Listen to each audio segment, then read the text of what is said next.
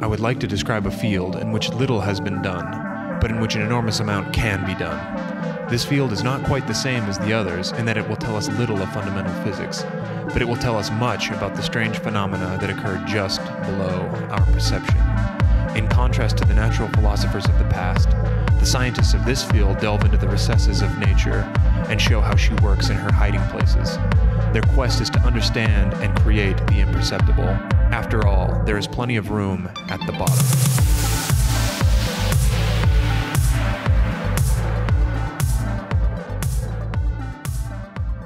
Hello and welcome to the inaugural episode of the Materialism Podcast, an exploration of the past, present, and future of material science and engineering. I'm Andrew Falkowski, and I'm joined by my trusty co-host, Taylor Sparks. We're here at the University of Utah in the Material Science and Engineering Department. We're super passionate about material science, new discoveries, technology in general, and we just didn't see a great material science podcast available, so we created one. We plan on covering a lot of different topics on cool materials, both old and new, processing, characterization, and even entrepreneurship, where new materials generate market innovations. There's so much to cover. After all, the whole world is made of materials. But today we're going to talk about maybe the most important and ubiquitous material of them all. That's steel. Now, in order to fully understand the tremendous impact that steel had on the development of civilizations, it's important to recognize how limited the materials were that came before it. By increasing efficiency and enabling humans to craft elaborate structures, tools were crucial to the development of civilization and often determined the winners and losers of economic, cultural, and territorial conflict. In fact, materials have really shaped society, and we will no doubt talk about many of these materials in greater detail in future episodes. But for now, let's do a quick recap of how man traveled from the Stone Age through the Bronze Age and Iron Ages before arriving at steel. So during the Stone Age, materials were used to make tools were really pretty rudimentary. For example, flint and chert, which is just a hard sedimentary rock formed from quartz crystals, these were chipped and shaped into cutting tools. Sandstone and basalt were often used for grinding. Wood, bone, shell, these were used in a variety of applications, and these materials are characterized by having really a low hardness and low strength. Under stress, these materials fracture easily, and as such, they're really limited in what they can be used for. This meant that most structures were built within the boundaries of human strength. For example, the first known man-made structures in Africa consisted of a simple arrangement of stones to hold branches of trees in position. By contrast, metal tools offered significant advantages in strength, hardness, and ductility. Copper tools were some of the first metal tools to emerge within societies. These were made by refining copper from a greenish rock called malachite. These tools dramatically increased the structures and technologies that humans could build. For example, it was through the use of copper tools that, the Great Pyramids in Egypt could be built. Wait, so you're saying it wasn't the aliens? The alien theory is no good? Unfortunately not. However, building the pyramids was certainly a miracle. It's estimated that in Egypt, 10,000 tons of copper ore were mined throughout Egypt to create over 300,000 chisels. Now, copper is, however, still very soft, meaning that the sculptors had to sharpen the copper chisel every 3 hammer strikes. And while this certainly wasn't ideal, it was a massive step up and allowed people to create greater structures.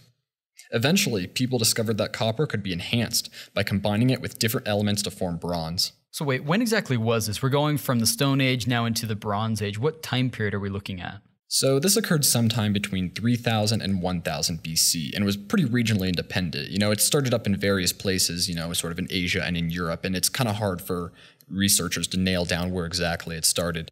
This discovery marked a transition to the Bronze Age, and initially bronze was made out of copper and arsenic, forming arsenic bronze. It was later discovered that tin could be added to form an even stronger copper alloy. Now, due to the rarity of arsenic and tin, complex trade routes across the Middle East were developed to help fuel the production of bronze. At the time, bronze was a form of social status and proved a useful tool. Okay, so I thought that iron was actually around during the Bronze Age. How come it wasn't being used instead? So the existence of iron was known during the Bronze Age. However, it was extremely rare, and bronze was actually generally harder than the iron that they could produce at the time. Iron's rarity stemmed from the fact that, exposed iron deposits oxidized and were only present in an unrefined ore. Because of this, most of the iron harvested during the Bronze Age actually came from meteorites. The rarity of iron tools in this time period made it a material suited for kings. Tutankhamun, for example, was found buried with an iron dagger. The composition of such was similar to a meteorite that researchers found nearby. Something I learned is that this rarity, it also actually defined boundaries between civilization. I remember in the Old Testament that the Jews actually had to go to their Philistines, this ancient rival, in order to have things like plows and other tools made out of iron for them. Yeah, the production of bronze was contingent on the availability of arsenic and tin through those Middle Eastern trade routes previously mentioned. Now, when these trade routes collapsed, the production of bronze slowed and iron began to rise to prominence. Thinking of iron, it reminds me of, one of my favorite authors, Rudyard Kipling. He wrote this poem called Cold Iron, and in it he says, gold is for the mistress, silver for the maid, copper for the craftsman cunning at his trade. Good, said the baron sitting in his hall, but iron, cold iron, is the master of them all. Yeah, so this transition to iron, it wasn't exactly easy either, though. In order to begin using iron in any sort of useful capacity, people had to learn how to make larger batches at a time. You can't just make a single dagger. We need to talk about significant amounts of iron. And this required innovating new smelting furnaces. And the first key innovation was the bloomery furnace. Bloomeries were used to create iron by the Spaniards in what's been called the so-called Catalan forge, which allowed, the 7 times greater yield. 7 times. Can you put that number into perspective for me? Yeah, so this was an increase from basically 50-pound batches up to 350-pound batches. And the way they did this is they stacked the iron ore up next to the charcoal, and then they would blow air on it using billows so that this would carry carbon monoxide from the charcoal over the steel. What this did is it had a reducing effect on the iron ore, turning the iron ore into iron metal. And subsequent versions of bloomeries included things called the Stuck oven or the Wolf oven in Austria, and this had another 100% increase in per batch yield. And these ovens started to get so large that really they required way more air than a simple billows could provide. So they actually began to utilize water and wind power to generate the air blast necessary. It's pretty cool to see that Europe was able to, escape the Dark Ages using renewable sources of energy. Yeah, I think it's really awesome. I'd love that we could actually take inspiration from this as we face similar challenges today and think about what renewable could do for us. In any case, up until this point, iron production was still on a batch basis, and that's problematic. So the next significant improvement in furnaces, what's called the Fluss oven or the flow oven. This was developed in the 14th century, and what it allowed for was the production of iron in a continuous fashion rather than batch.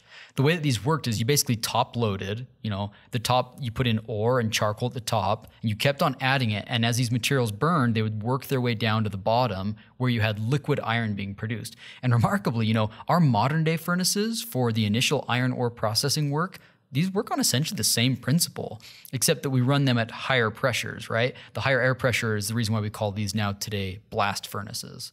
Okay, so if I remember correctly, these flow ovens were not actually capable of reaching the melting temperature of iron, which is 1500 degrees Celsius. And as a result, blacksmiths, weren't they limited to shaping the iron by hammering it? Yeah, exactly. Traditional iron, they actually called it wrought iron. Wrought means, to work on something. Wrought iron, it couldn't be melted, so instead you had to hammer it or hot forge it, which is when you're hammering on it when it's in that hot state. And you're also doing this in the presence of what's called slag. And this is this sort of molten leftover material from the iron ore. It's made up of iron, but it's also got silicon oxides in it. And the hammering of wrought iron to expel the slag from it is really what gives wrought iron its characteristic fibrous structure and properties. If you've been to like a county fair and you've seen these like handcrafted blacksmith things, that's all sort of wrought iron. It has that typical look because of the way that it's manufactured. And wrought iron is what we would call today mild or low carbon steel because it typically contained just a little bit of carbon, right? On the other hand, if iron is allowed to alloy with even larger amounts of carbon, and we're talking about maybe now between 2 and 4 weight percent, then the melting point is significantly reduced down to like 1150 C, and this is reachable in the furnaces at the time. Therefore, if you add enough carbon, you end up with a castable liquid that can be formed. And that's why we call this liquid cast iron, right? Once it solidifies, it becomes cast iron as opposed to wrought iron. And in the early days, blacksmiths, they really had no use for cast iron because all this extra carbon in the structure made it way too brittle to be worked afterwards. You couldn't pound on it with a sledgehammer without it just fracturing.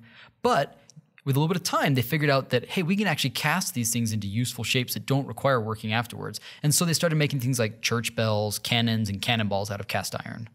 And being able to cast molten metal, this led to future furnace innovations. For example, pig iron is made by casting molten iron into sand trenches. The central trench is where the liquid is cast, and then you've got small ingots coming off on either side, and it looks kind of like a sow suckling small piglets, hence the name pig iron. This casting process has all sorts of manufacturing advantages, but this pig iron that's produced is actually not great quality. It's got way too much carbon, it's got lots of impurities, and so we needed a subsequent furnace innovation, and this was called the puddling furnace that could do something with this pig iron. Essentially what it did is it converted low-grade iron into this higher value iron. Andrew, can you give me an explanation as to how this puddling furnace actually worked? Yeah, so in a puddling furnace, the molten pig iron is exposed to what's called an oxidizing atmosphere, which reacts with impurities in the pig iron, such as silicon. These impurities rise to the top in form of slag, which are then scraped off the top. The temperature is then increased in order to burn off the carbon present in the iron. And the result is actually quite astounding. As carbon is removed from the iron, its melting point increases. This causes chunks of pure to low carbon iron to float to the surface of the molten pig iron. Wait a minute, so solid, pure iron, it floats on the top of the rest of this liquid iron? Yeah, that's right. The process here is pretty similar to the effect of adding salt to ice. The addition of salt lowers the melting point of ice and causes it to melt. In this case, the addition of carbon has the same effect. With the removal of that carbon, the melting point of iron increases and it returns to a solid state. Additionally, in a similar vein to ice, iron is less dense in its solid state, so it floats to the surface. Now, these chunks were then rolled in a mill to produce iron bars. The process took around 12 hours and was extremely labor-intensive. Now, as you can imagine, all these furnace and smelting innovations were complicated and required financing. In the first century's Common Era, the Roman Empire was large and powerful enough to finance large metallurgy and mining operations, such as those in the Rio Tinto, Spain. However, subsequent European city-states and nations lacked the resources necessary to finance these large-scale iron production. Yeah, at the same time, it was becoming clear that iron ore was just way more prevalent in the Earth's crust than all the materials that were needed in order to make bronze. And as a result, the potential existed for all these different cities across Europe to begin manufacturing iron with the materials that were all around them. And this had a democratizing effect. All of a sudden, small villages could produce iron and then use these materials to make better tools. And then they could establish trade and commerce. And something that I don't think many people realize is that the large-scale production of non-state entities was intimately tied to the birth of capitalism, right? So at first, the costs needed to provide for large-scale smelting operations was covered by only a few wealthy banking families, such as the Fuggers and the Welsers in southern Germany. By 1565, a German engineer, Hochstetter, who had been trained in sort of the German manner of mining, he was actually hired by Queen Elizabeth I to run England's mines. Hochstetter established what's called the Company of Mines Royal, where he, and this is a quote, determined to join with him in company diverse others, in that respect doth mean to make dividend of the commodities and profits. Did you catch that? This represented a truly first of its kind new venture. This was the birth of a joint stock company where, the corporation financing was really made possible by all the shareholders who came together and then they divided the profits afterwards. Now, this sort of instance where a private entity is now taking over and leading innovation in, the stead of a state, definitely has a lot of modern parallels. And, we often see today a lot of private companies that are leading innovation where the state will not, for instance, cybersecurity. Yeah, or you could say like SpaceX doing contract flights to outer space as opposed to NASA. So yeah, absolutely. This was the birth of something where individuals rather than state entities could drive really cool technological innovation. So again, going back to this Mines Royal Company, companies like this one and others that formed, they soon became so powerful that they had whole kingdoms in their debt. For example, Charles VII of France, he was so indebted to a guy named Jacques Coeur that he simply threw him in jail. He had him arrested, threw him in jail, and he confiscated all of his mines. But in England, there was something called the Magna Carta, and this provided some protections for private ownership, and it placed some limits on what the monarchy could do. And what this did is it had the result of leaving lots of these big iron corporations in private hands. And these private corporations, they're now poised to provide the iron which would eventually drive the Industrial Revolution. Initially, this demand for iron was tied to firearm sales and weaponry, and this was big business. England was leading the way. And what sort of weaponry are we talking about here? Yeah, at the time it was really used for cannons and cannonballs mostly. In fact, of all the iron that was being produced in Europe, Britain was producing half of it. And this provided obviously an enormous source of income for Britain as they sold this, often illegally, to other European countries. And ironically, the Spanish Armada, when they invaded Britain in 1588, they did so using British-made cannons and cannonballs, which had been smuggled out of the country. Using the weapons Britain sold them against Britain. Sounds pretty familiar. Yeah, some interesting modern parallels there. Anyways, at this point in time, smelters still relied on charcoal, right? And this is, of course, derived from wood. Therefore, this period of time where iron is taking off and there's more and more charcoal being used, this led to massive deforestation in England. In fact, Queen Elizabeth actually passed a law limiting wood use because she was concerned about this. And this, obviously, if you limit it, There's a market response. This led to an increase in the cost of wood and therefore the cost of charcoal. And this was a big deal too, as historically, charcoal had been responsible for half of the total iron smelting cost, but now rose to 3/4 of the cost, putting as many as 90% of the English forges out of business, and the Industrial Revolution itself was threatened to a standstill if a new low-cost fuel source couldn't be identified. There's definitely a modern parallel here, as many of our modern technologies are also dependent on electricity from fossil fuels. Pretty limited source of energy and one with harmful environmental side effects. So in the face of these energy restrictions, what did blacksmiths turn to as an energy source? So coal has been known as a potential alternative to charcoal for a long time, but there was always this significant problem that coal is not super pure. In fact, it has impurities like sulfur. When sulfur alloys with iron, it tends to segregate to the grain boundaries. In a material, grain boundaries, when different sections of material crystallize, these are the regions where they butt up against one another. And when you get sulfur there, that can make the iron extremely brittle and prone to catastrophic failure rather than being nice and ductile, which allows you to shape it and different things. Fortunately, at the turn of the 18th century, a guy named Abraham Darby I invented a blast furnace, which allowed for the manufacture of cast iron using coke-fired blast furnace. And coke is just coal, but you've heat treated it, and in that heat treatment process, you end up removing a lot of these impurities like sulfur. This innovation was extremely successful. It led to this major reduction in the price of iron. All of a sudden, it wasn't just this premium material that only armies could afford for things like cannons. All of a sudden, these things could be purchased by common society, and this led to a consumer-driven economy. This is certainly a familiar concept, as there have been many technologies that we take for granted today that were originally developed solely for military use. Some of these include GPS, the internet, digital cameras. Yeah, absolutely. Now, by 1750, coal was widely accepted in iron manufacturing, and by the end of the 18th century, charcoal was no longer being used at all. It was all used based on coal. The Industrial Revolution was once again free to build steam engines, railroads, bridges, buildings, and much more with now this low-cost iron. In fact, the first iron bridge that was ever made was by Abraham Darby's son. It went over the Severn River using 70-foot-long cast ribs.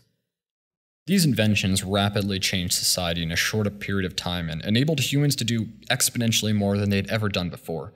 However, at a certain point, society was developing new technologies and structures that were beyond the capabilities of iron. This was seen extensively in bridge development and railroads. For example, in Scotland, on December 28, 1879, the world's largest bridge at the time, the Tay Rail Bridge, collapsed under the force of strong winds. A train carrying 75 passengers plunged into the Tay River, killing all on board. In Britain as well, in the mid-19th century, railroad tracks had to be changed every 3 to 6 months due to the deformations in the iron rail tracks. Soon it became clear that, a new, stronger material was needed to enable these future technologies. Okay, this finally brings us to steel. Wrought iron, cast iron, and steel, these are actually pretty closely related. They're all primarily iron, but they also all rely critically on the addition of a small amount of carbon. One of the key differences between wrought iron, cast iron, and steel is also the actual chemical composition. In addition to the differences in carbon content, steel also typically requires careful control of other impurities, and sometimes we even intentionally alloy it or add additional elements, specific additives that produce specialty alloys. So from a composition standpoint, we have 4 different classes of steel. You've got your carbon steel, your alloy steel, stainless steel, and tool steel. Carbon steels have something like low, medium, or high carbon concentrations, typically up to only a few weight % carbon. Alloy steels have unusual alloying elements like manganese, silicon, nickel, titanium, or others, which might give some targeted properties such as weldability or ductility. The key to making a stainless steel is the addition of 10 to 20 weight % chromium. And are you at all familiar with how stainless steel was discovered? No, how was it discovered?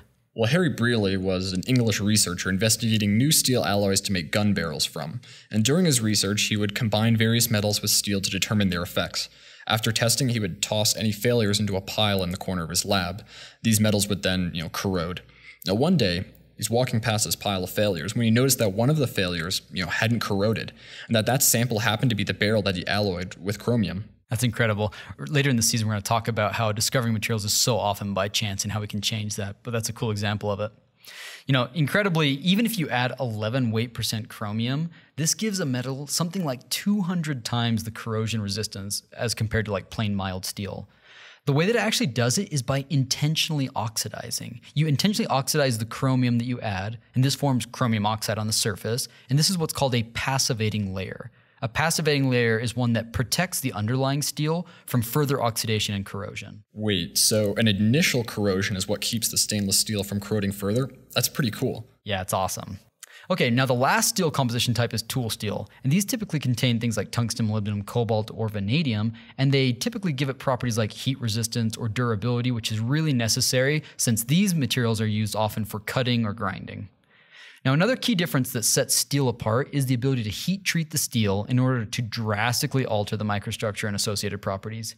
Heat treating steel goes way back to ancient days. In fact, early blacksmiths knew of a balance that had to be struck between processing in order to get the blade's final properties right. They knew that if you cooled steel very rapidly, you'd get really high strength and hardness, but while that's really nice for keeping an edge sharp, for sharpening it for an ultra sharp sword, if that sword was actually impacted, it was pretty brittle and it would fracture.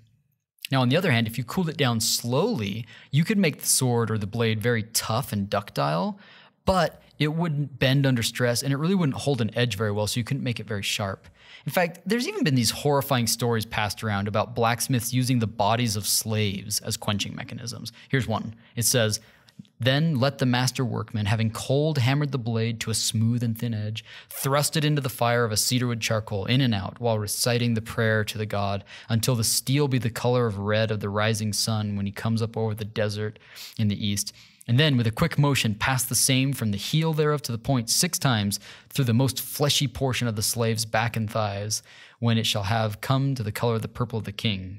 Then with one swing and a stroke of the right arm, the master workman severs the head of the slave from the body, and display not nick or crack along the edge. Then the blade may be bent around the body of a man and break not. It shall be accepted as a perfect weapon, sacred to the service of God. The owner thereof may thrust it into a scabbard of ass's skin, brazen with brass, and hung on a girdle of camel's wool, dyed in royal purple." Okay, hold up a sec. Are you telling me that blacksmiths would use a slave's body to quench their steel? Fortunately, this is the only written record of this supposed practice, and it's actually been shown that this was a prank. There's no direct evidence that this was ever used. So the guy who wrote it, he wrote it under the name Professor von Eulenspiegel, which, you know, in our modern day would be basically like saying this was written by Dr. Seuss. Like, at the time, it was a practical joke that people in German, you know, German speakers in Germany would have known that this was a total hoax, but this, like, has been carried around for a long time. But it's probably not true. You know, nevertheless, quenching rate really does matter. It's not that you have to use slaves, but we do need to control how we remove heat from the material. So why? The question is why? The answer has to do with the crystal structure of steel.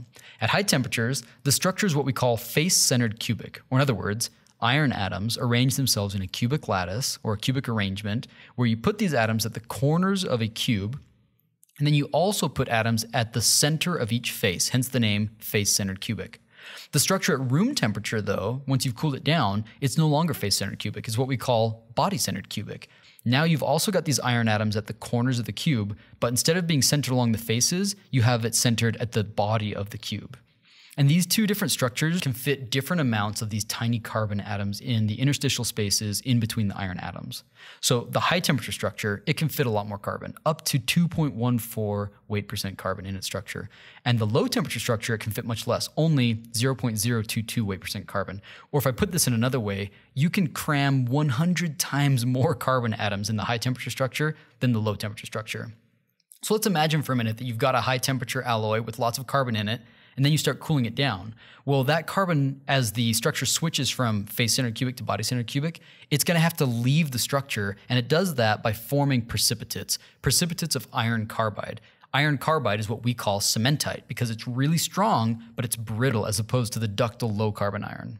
Okay, so if I have this right, the more carbon present in steel, the more cementite that will form, which leads to a harder, stronger, but more brittle steel. Is that right? That's exactly right. So cast iron, for example, you remember from before that we said cast iron has lots of carbon in it. That's the reason why cast iron pots and pans, if you drop them, they're way more susceptible to fracture and breaking because they've got lots of this cementite present as opposed to, say, pure iron, which is not going to fracture very easily because it's much more ductile. Gotcha. Now, rapid quenching, what it doesn't give is enough time and temperature for this hard, brittle cementite to diffuse very far. And as a result, it ends up dispersed kind of all through the structure. Diffusion is when atoms hop and move through the lattice, typically separating in order to reduce the number of boundaries between the different phases, because boundaries cost energy. Slow cooling, on the other hand, when you cool it down slowly, you give it lots of time and temperature, and therefore these cementite regions can sort of pool together, and this sort of increases the ductility. Now, this diffusion is dependent on energy within the system. If energy is removed from the system, then the phase will remain in its present form, even if it isn't thermodynamically favorable. Yeah, that's exactly right. If you quench it really quickly from this high temperature, you can prevent the formation of this low temperature phase altogether. And instead, you form what's called a metastable phase. In this case, in steel, we call it a martensite, right? It's a martensitic transformation. And this is the hardest, strongest steel of them all, but it's also extremely prone to fracture. So martensite, in its initial form, right, if you heat quench it, is not actually a very good engineering material. And they typically heat treat it again to form what's called tempered martensite. And this sort of balances strength, but also adds some toughness. Now, the last thing that influences strength and ductility of steel are things called dislocations. And these can be thought of regions in the material where this nice periodic arrangement of atoms gets disrupted. Whole rows of extra atoms might be jammed into the lattice, and this creates strain all around the dislocation. Dislocations are formed and they move through the material during deformation, such as the hammering on a piece of steel. This process is known as cold working, and as the material is deformed, more and more dislocations start to pile up in the material, which makes it increasingly difficult for them to move, which makes the material harder and harder. Okay, so is this why, if you take a piece, like a small wire and you start bending it, the more you bend it, it actually becomes harder to bend each time? That's exactly right. In fact, if you keep on doing this, it'll eventually break. This is why blacksmiths will reheat their cold worked metal back up to high temperatures over and over as they're working on it. It reduces the number of dislocations, it heals the damaged lattice, and so it becomes easily workable again and it's less likely to break. Now, the science that Taylor presented here behind steel was not actually understood, on a quantum mechanical level until the late 1800s. And as such, the steel that was produced was often produced by accident. However, it was understood by many blacksmiths that certain ways of treating the iron could produce a harder, metal at the end. So these processes, I imagine they were pretty heavily ritualized. They'd be passed down from family member, from apprentice to, from master to apprentice. And they were sort of thought of as secrets. And nowhere was this more prevalent than in ancient Japan. That's right. The steel produced for samurai swords remained the hardest in the world for around 500 years. Wow. Can you tell me a little more about that? Yeah, so the iron used to forge samurai swords came in the form of iron sand. Now, this is a sand with heavy concentrations of iron in it in the form of magnetite. Before forging, a large clay vessel measuring 4 feet tall and 12 feet long is constructed.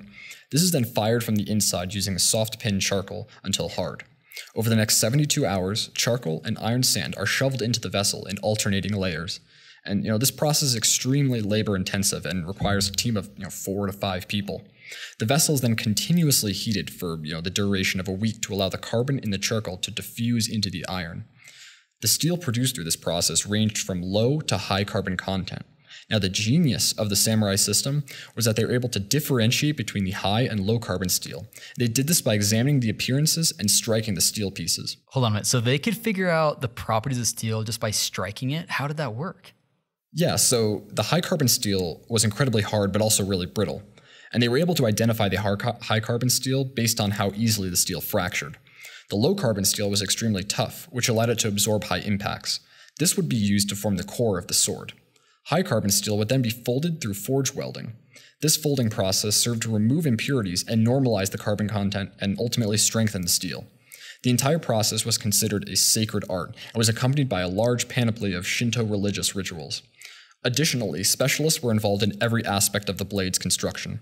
There was a specialist in forging, folding, polishing, a specialist for the edge itself, and even one for the sheath. The result of this ritualistic and labor-intensive process was a sword that was strong enough to withstand the impacts of other swords and remain sharp enough to cut flesh. Man, it's just amazing that all these sort of meticulous rituals, they were able to sort of bridge their gap in scientific knowledge and yet still produce this hardest steel in the world at the time.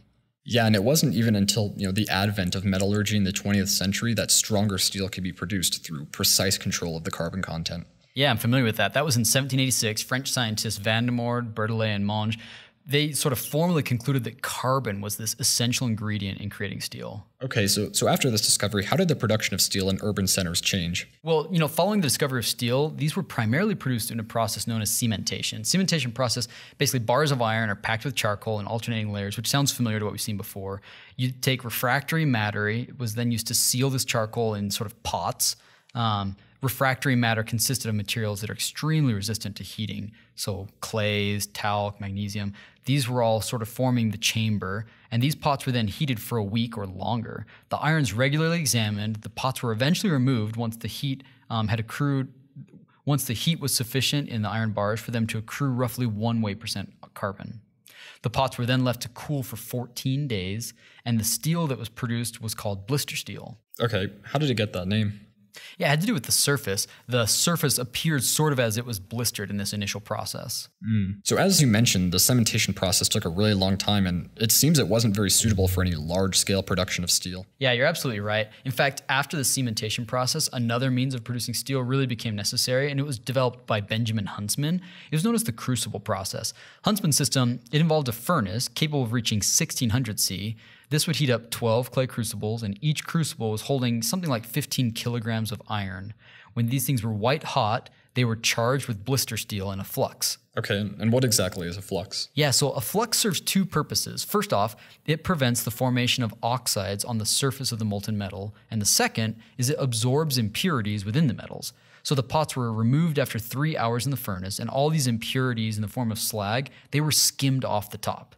And as you mentioned in the cementation process, both of these processes still took long periods of time to produce the steel, and they didn't really offer amazing control over the carbon content in the steel, and this led to some inconsistencies in the quality of the steel that was produced. Yeah, this was actually a huge issue for Prussian arms manufacturers in around the 1840s, and they were plagued by their experimental weapons malfunctioning or exploding during testing due to the inconsistencies in the properties.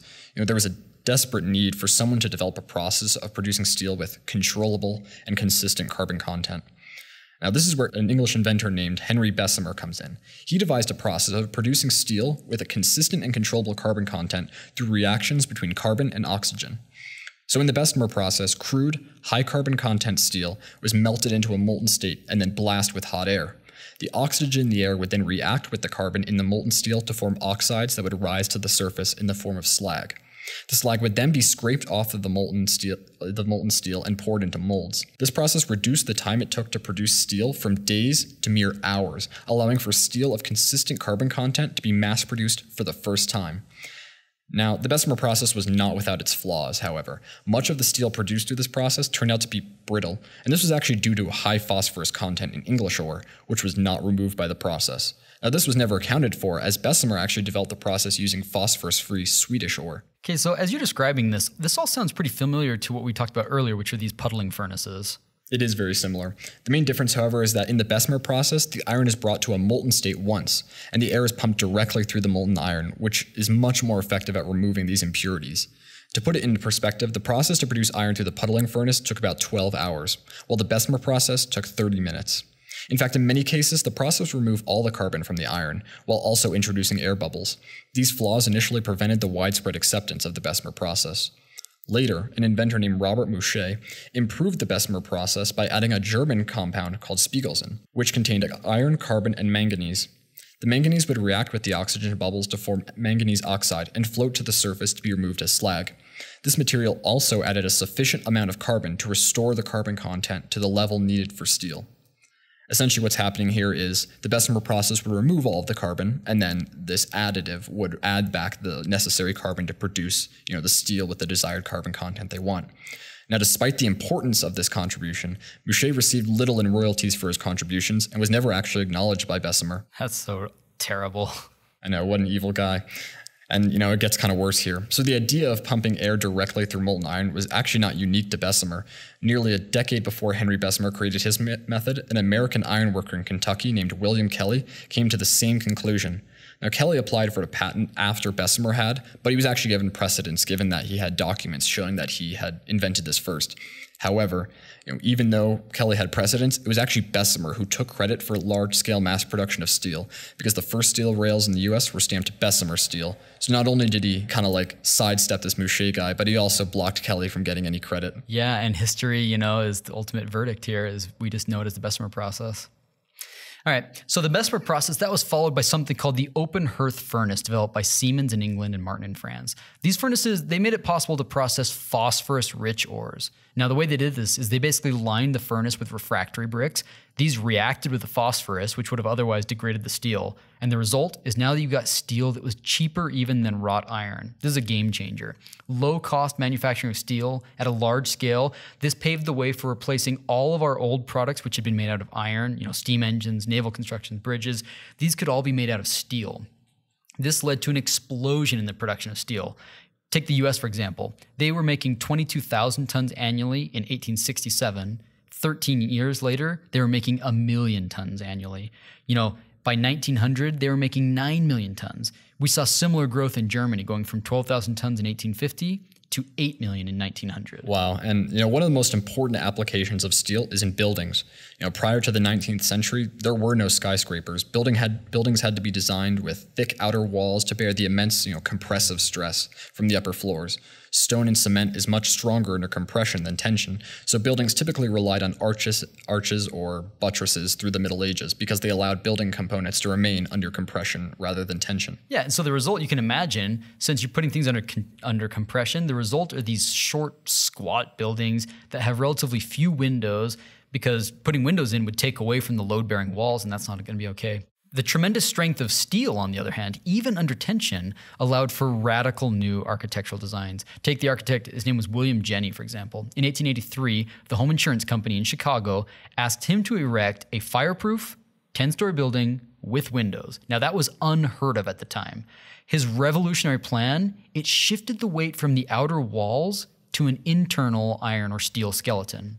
And this freed up all of those outer walls to be transparent windows. It wasn't long before, these crowded, dense cities became populated with these enormously popular skyscrapers built from steel.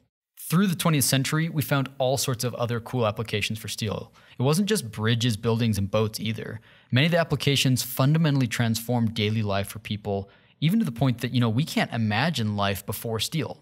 Consider automobiles, for example. It wouldn't have been possible if it wasn't for that strong steel frame or the body panels, or even something as mundane as shaving. Can you believe that in the early 1900s, it was still common to go to a barber every couple days to get shaved with a straight razor, because a straight razor was hard to keep sharp? It was King Camp Gillette who decided to use cheap steel for his double-edged safety razor in order to sort of democratize shaving by making it cheap enough that you didn't have to sharpen it yourself. You could just throw it away and buy a new one. Wow, for something as important as shaving, I imagine Gillette's invention was pretty popular. Yeah, there's a reason that we know as the Gillette razor. He went from he was selling 51 razors, and 12 years later, he was making 70 million. Just unreal. That's amazing. Another really interesting thing that I learned about steel was that the material changed after the development of nuclear weaponry. During the early years of the Cold War, background radiation levels increased all around the world as Russia and the US were testing, different nuclear weapons. As such, modern steel is contaminated with radionuclides because its production uses atmospheric air. While the amount of background radiation has, since decreased, much of the steel being produced today has recycled elements that still contain these radionuclide contaminants. This was not the case with steel produced, before this time, which has been named low background steel, because it doesn't have these radionuclides in it. And this steel is primarily used for the construction of radiation sensors, which require as little interference as possible to be accurate. And interestingly enough, the primary source of low background steel is from retired Navy ships built during the First World War. So there you have it, a little bit on the history of steel. Who would have thought that something that we take for granted has such a colorful, interesting history that really paved the way for an enormous world events like the birth of capitalism, Industrial Revolution, or even the fundamental limits of governmental interaction with business?